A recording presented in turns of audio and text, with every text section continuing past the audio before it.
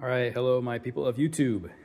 I'm gonna make a review on kind of this camper setup, but the main thing is this VEVOR diesel heater that we picked up about a month ago. Set it up, did a little trial run here in Arizona because we were heading to Colorado. We literally just got back, truck's still a mess and still dripping from the snow.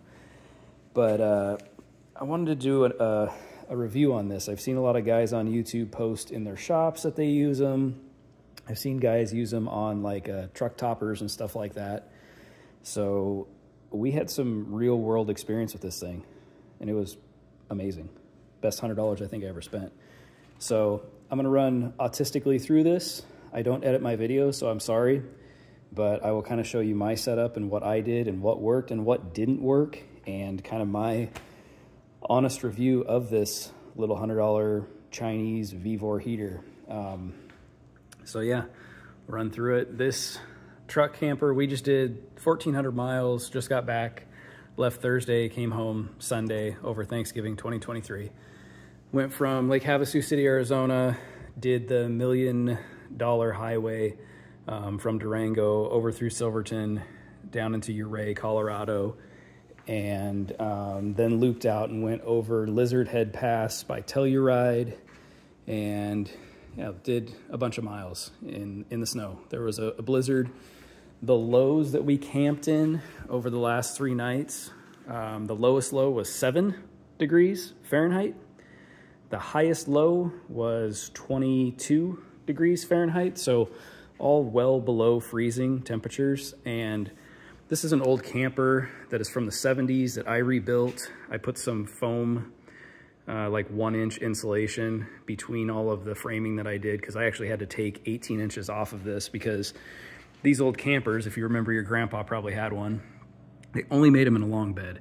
So I took 18 inches off the front, rebuilt the whole front of the thing, radiused it so it looked old, and basically anywhere I could throw insulation I did, but this thing is in no way efficient. The camper itself, I mean, it's got really thin plywood sides on the inside.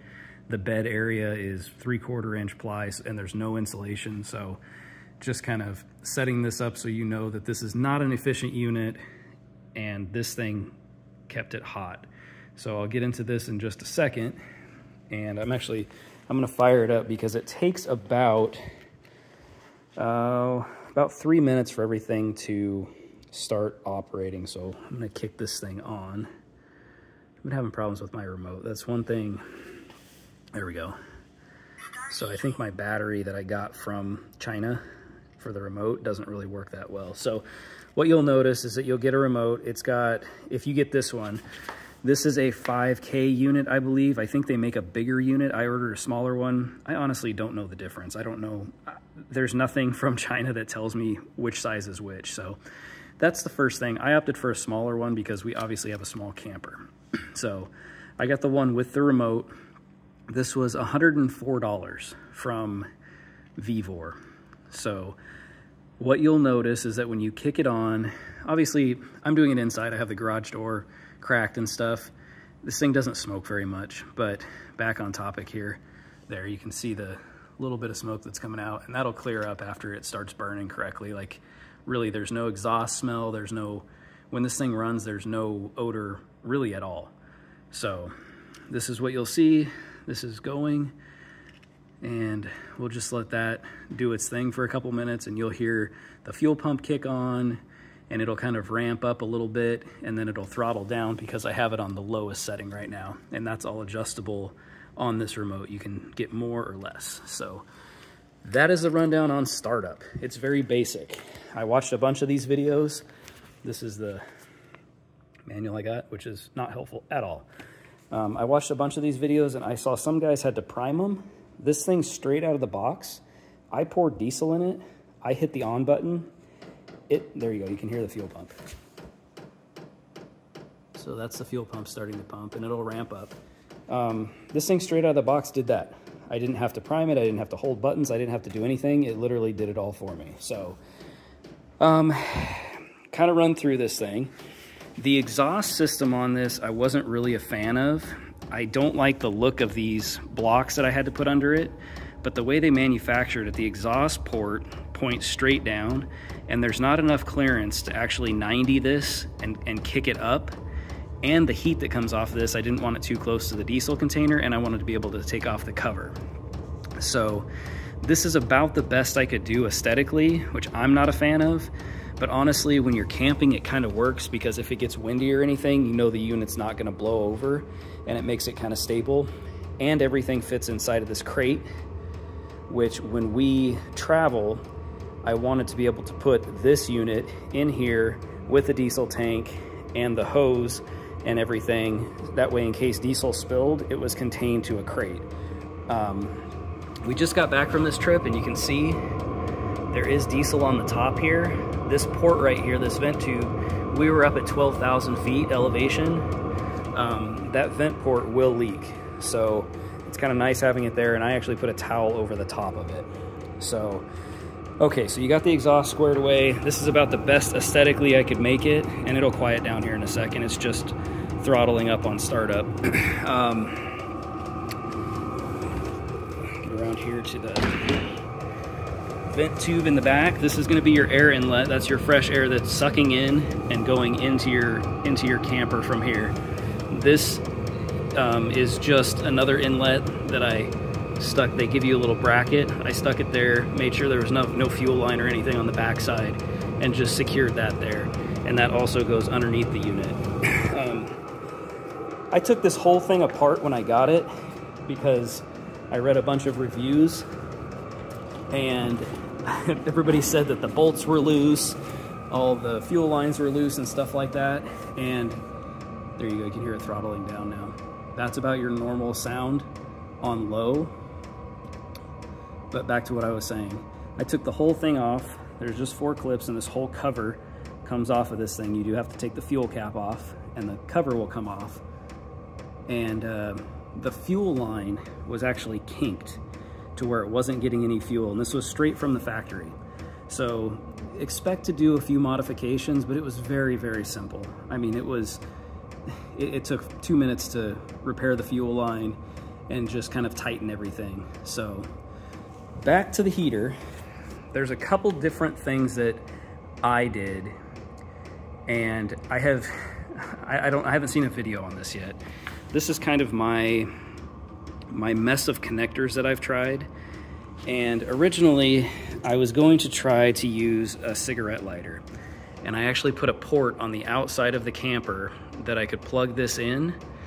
And I had a hard time finding a cigarette lighter that was rated for what this thing uses on startup. It doesn't use a ton of power, but on startup it uses more. And what happened was I wasn't getting a good connection, and this started to get hot. So after buying a few of them, connecting one of them, that got hot. I bought a couple more.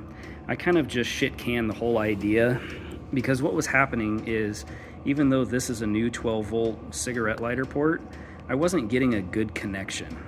And I didn't want to get somewhere and have this thing, when it's 7 degrees outside, wiggle loose and come out of the port, or weather get into the port.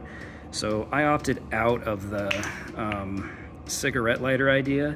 And what I did was I went and got from Walmart a trailer plug. And this is just my jumper, and I'll show you why I made a jumper here shortly. It's just, I keep it in my crate just to have. So what I did, this thing, the wiring comes right here from the factory. They give you I believe it's a 20 amp fuse here that comes off of the heater. I used this plug right here, and I used 2 of the connections, because you only have a positive and a negative. And this makes a very solid connection. It's been proven with travel trailers and boat trailers forever and ever. So this is the connection that I use to power that diesel heater from the power on the inside of the camper, which all I used was one of the Walmart $69 auto batteries, 12-volt batteries, and I'll show you that in just a minute. So to the ducting, because the ducting that they give you is an absolute joke. That black duct they give you, it doesn't stretch It's about 1 foot long, and it's pretty much good for nothing. And what you're gonna find on these heaters is that this tube right here is a 3-inch, while your standard dryer and other vent hose is 4-inch. So I found this is actually made for like fart fans, and it's metal and it collapses down really tight. And I got these hose clamps that have the yellow piece on here, so when we get there I don't have to have any tools, I can just connect it. And I use some air conditioning tape right here just because this connection is going to be getting tight and loose, tight and loose. I didn't want it to blow a hole through this. So my ducting, this was about, I think it's about $9 from Home Depot. And you can see inside here what I did. I got also a 3-inch adjustable 90. It adjusts in 3 or 4 different places. And all I did was got a 3-inch hole saw, and I cut a hole in the side of the camper. And that is kind of the setup for the inlet to the camper. So we've gone through all that. Now I'll get into the inside. VEVOR gives you this little vent right here, and it adjusts and it snaps off, and it has an inlet piece right here. Basically this back side here is a male side that slides through. So what I did was I used that 3-inch piece that they give you, which is really shitty as far as length, between this wall and that wall. I actually used that piece that they gave me, stuck this thing on there, and this is now our heat source, which is nice because if you want it to go down on your feet, you can do that. If you want it to go up this way, like now the heat is coming up in the camper, and that actually works out really well. I'll show you the, oh, also carbon monoxide detector. So it's very, very unlikely that this exhaust is going to get sucked into that inlet. But for cheap insurance, go buy yourself, this thing was $19.98 at Home Depot, and it runs on batteries. It's just a standalone carbon monoxide alarm. Kind of cheap insurance, so that way you don't die. So I highly doubt, I guess if the wind was really right and it was cycling there, it might happen, but as long as you have this thing set up this way, there's no exhaust that's going to get in here. But for 20 bucks, I've got my dog and my fiance in here, and sometimes my kids when we go camping. It's cheap insurance. So getting into the power supply. So all I did was I got one hand here, and this is very difficult. I got an Everstart Walmart battery, and it was the highest cranking, it was the highest numbers that I could get. I think it's a 24F is the series, and this thing, it lasted way longer. I mean, it's got plenty of power. So got a couple connections there that do the positive and the negative there, and I ran it. I don't know if you can see it. Oh boy, I don't know if you can see it, but you can see the ducting right there, and you can see the wires coming through. Yes, I know it's not real professional, but that just gives you an idea of what all that looks like. So yeah, so right now we've got hot air coming out of here. I know it's a video, so you can't tell, and I know I suck at videoing, but hopefully somebody finds this useful, because I couldn't find anything like it on YouTube. But so yeah, that's the setup. This is my 12-volt port. This 12-volt port is wired to that battery that you just saw.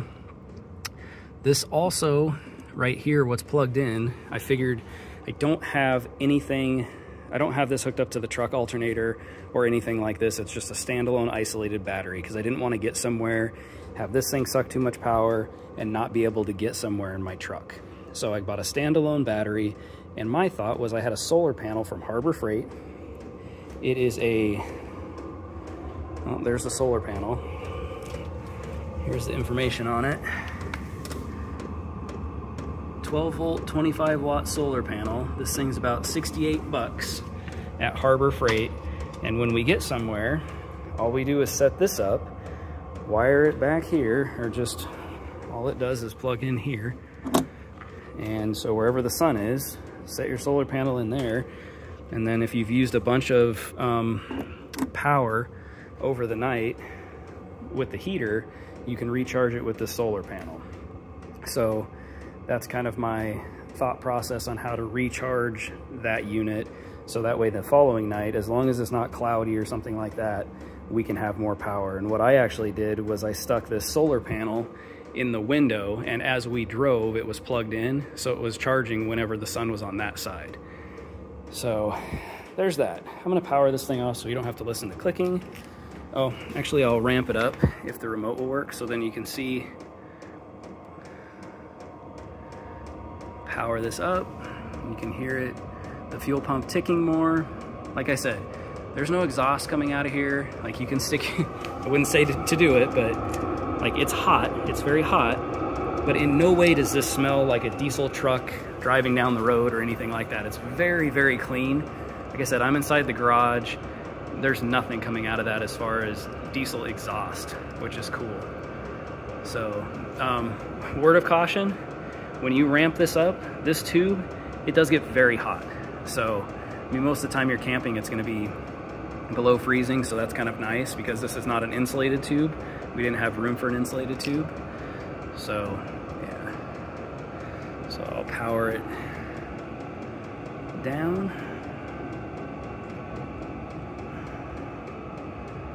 So that's powered down. I'm trying to think if there's anything else for this. We'll power it off.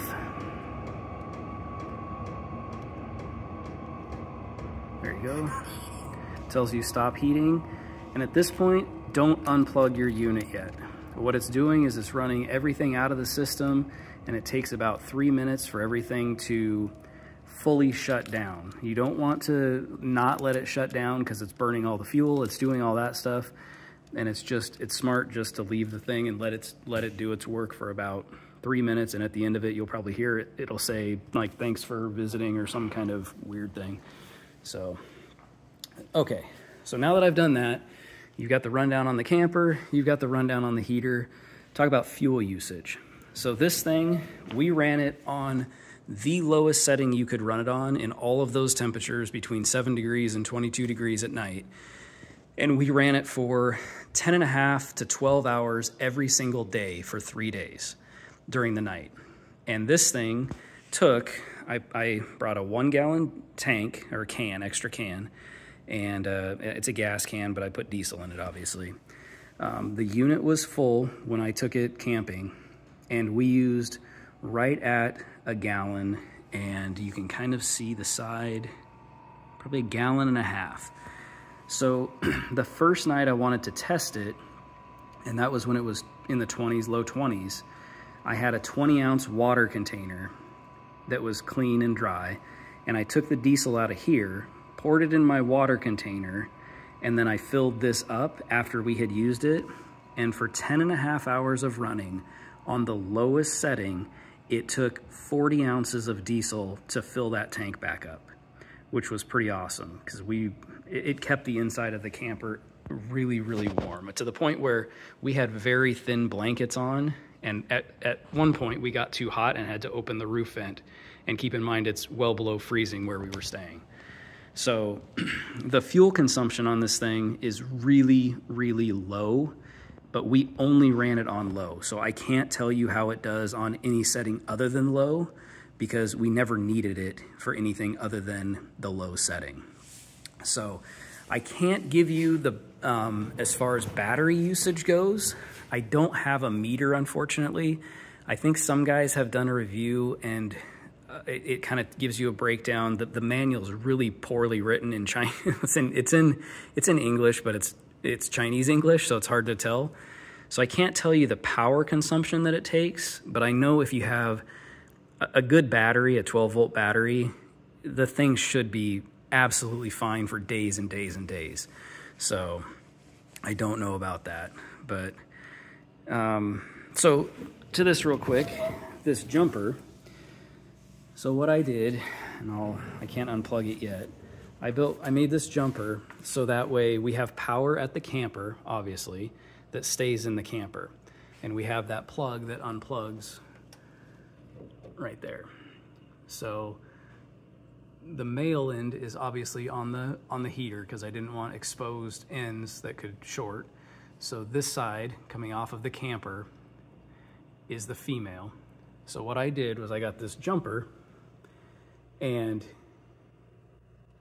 wait a second. Yeah, okay, that's right. So what I can do, man, I had a brain fart there. What I can do is when I unplug the heater, I can plug this in, and then, so I'm not exclusively using this for the camper for my shop here that I've got in the wintertime. What I can do is I can get a 12-volt power source or one of my spare batteries that I've got sitting around, and I can stick alligator clips on this, and I can stick my heater inside the shop here, and now I have a way to power the heater so it's not exclusively going to there. So just an idea if anybody is interested. So I hope this was useful. I know I probably rambled on. I don't edit my videos, I apologize. So I'm sorry if you had to watch stuff you didn't want to see, but it was just, there was a lot of stuff I had seen that didn't really explain. Thanks for using, I wish you a safe journey. So when that happens, you know that you can unplug the power, everything is done, and you're ready to rock and roll. So back to what I was saying, this is probably the most efficient heater I've ever seen. You don't have to worry about carbon monoxide like some of those buddy heaters, which is really nice. We were well below freezing and this thing cranked. I think if I could do it again, I would probably get, they have the vertical one where the fuel tank is on the top, heater unit is on the bottom. If you look on Vevor's site, you'll see them where they actually look more like a box. And the diesel tank is on one side and the heating unit is on the other, and it keeps them more low profile, but it has a wider footprint. I think if I was to do it again, I would probably get the one that is shorter and wider. It still ports out of the bottom for the exhaust, so you'd still have to do this, but I feel like it would be more stable. I feel like this one, if you really got into some wind, I mean, those feet kind of remedy it, but I think a lower profile one might be nice. And what I could do then is I could put a lid on this with the heater unit, put a lid on it, and when we go camping, I keep the thing right in there, and when we get anywhere, I just pull the whole crate out. I could put a lid on it and I could stack other stuff. So that's about the only thing I don't like about this heater unit. So hopefully I've given you good ideas. Thing cranks, best $100 I've ever spent. Like I said, all these parts you can get at Home Depot. That trailer plug connection you get at Home Depot, it's like $12. This hose is like $7 or $8, I think, at Home Depot. And get creative, but do some wintertime camping. The cold always kept us from doing winter camping, and we had a great trip, 1,400 and some odd miles in this thing, and didn't have to worry about, I mean, we were in snowstorms, and we didn't have to worry about any type of temperature. This thing did when it was snowing. You do have to watch the snow level of buildup because you have your intake on the backside. So just make sure that the thing's up high enough off the ground that snow is not gonna pile up and block that intake. But other than that, the thing cranked, it worked great. So thanks for watching. Sorry I rambled. If you have any questions that I maybe missed, throw it in the comments and I'll try to answer it because I've probably gone through it. But yeah, happy camping.